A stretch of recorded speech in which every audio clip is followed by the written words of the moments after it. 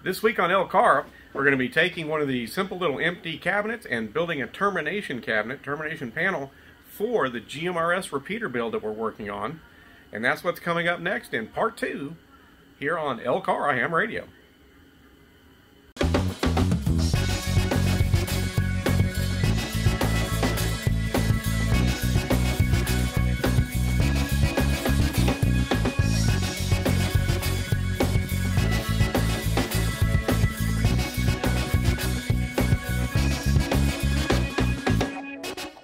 Welcome back to part 2 of building a GMRS repeater.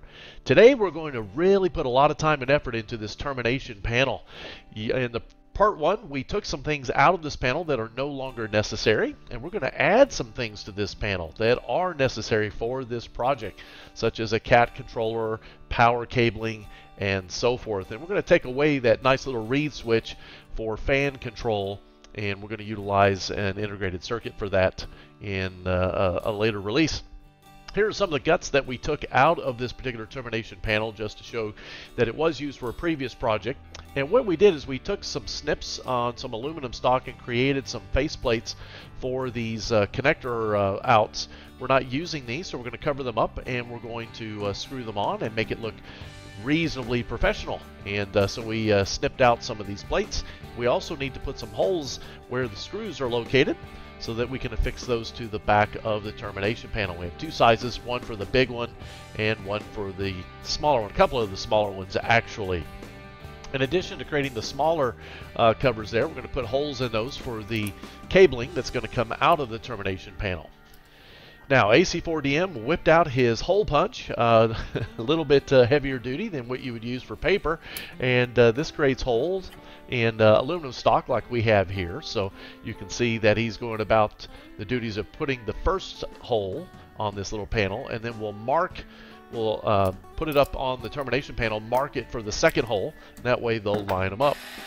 In addition, we took a portable drill press, and we needed to drill 4 holes for the CAT controller. We're going to use standoffs inside of the termination panel, and we need 4 holes for those standoffs. So we're utilizing a portable drill press for that. We've covered up the old holes with some aluminum tape, and you can see the 4 new holes, 2 here down at the bottom and 2 up at the top. These will line up with the CAT controller's PCB holes on the board, and we'll be ready to install the CAT controller here in just a few moments. Trying to make it look as professional as possible in these kits. Here we're just test fitting the holes and making sure it's going to fit. We actually had it turned the wrong way, so here's it's turned the right way.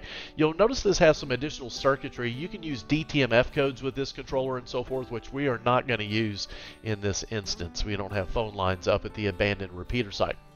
Next, this little cable with the correct brown connector for the CAT controller had a 9-pin connector on one end, and we're removing these wires because we're actually going to utilize the ends of these wires to connect to the termination bridges inside the termination panel, so we don't need the 9-pin connector.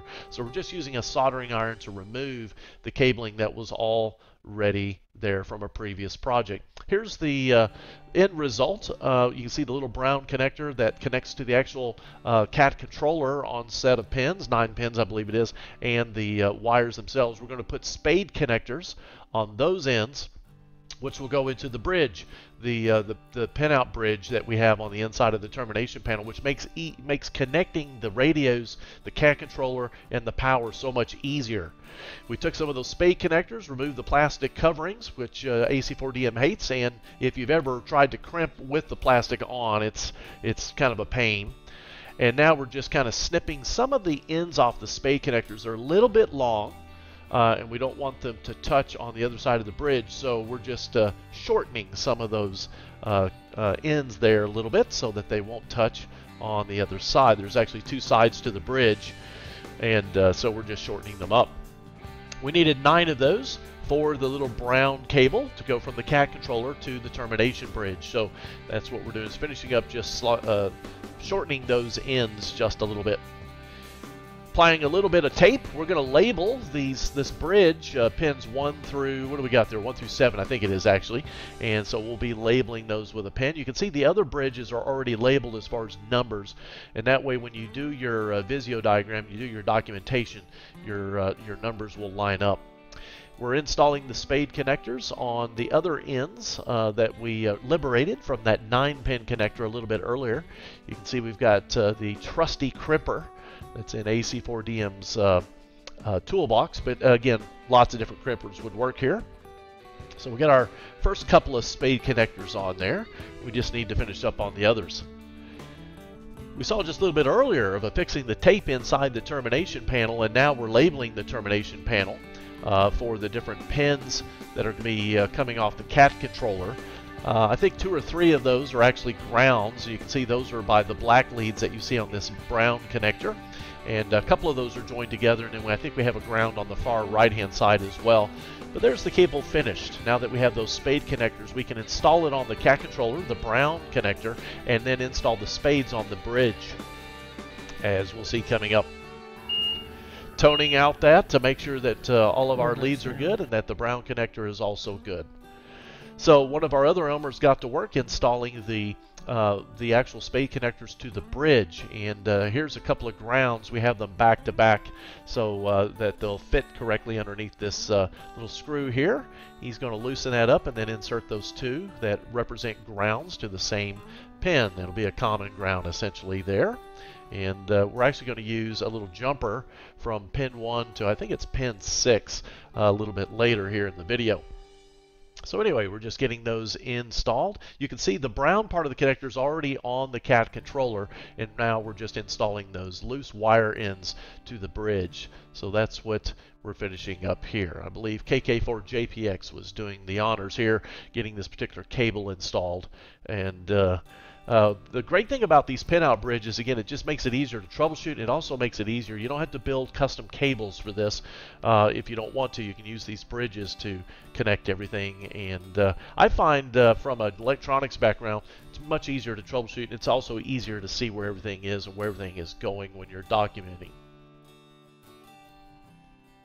Alrighty, finishing up some of those connectors. See, we've got 3 on there.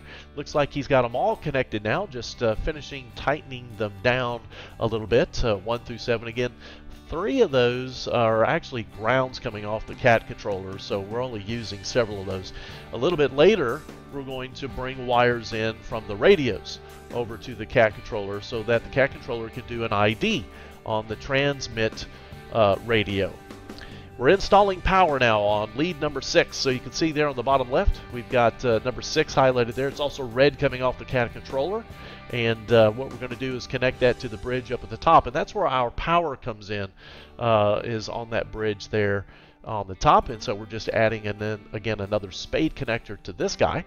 And this will go to, I want to say, the 3rd connector on the bridge from the bottom.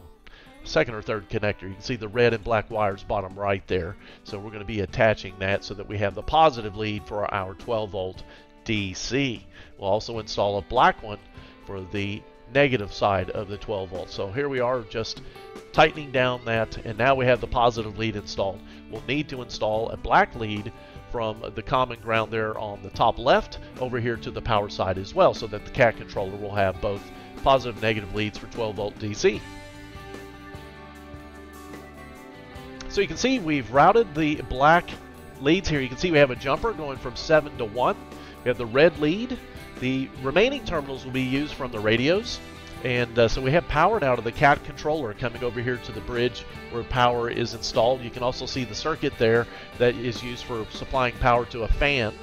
And just checking to see on the amperage meter here, milliamps at that, is the CAT controller getting power? And in fact, it is. So we've got good connectivity. So just to finalize here, you can see we've got the bridge installed, we've got the CAT controller connected, it has power. We're pretty much ready now for beginning the custom cables from the radios over here into the termination panel so that we can begin utilizing those two radios in a repeater setup. You can see we have our 12 volts DC, and we also have our milliamperes there going to the CAT controller. Stay tuned, folks. Part 3 is coming up where we'll build those custom cables, and who knows what else we'll get involved in Part 3. Hope you're enjoying the series. 73.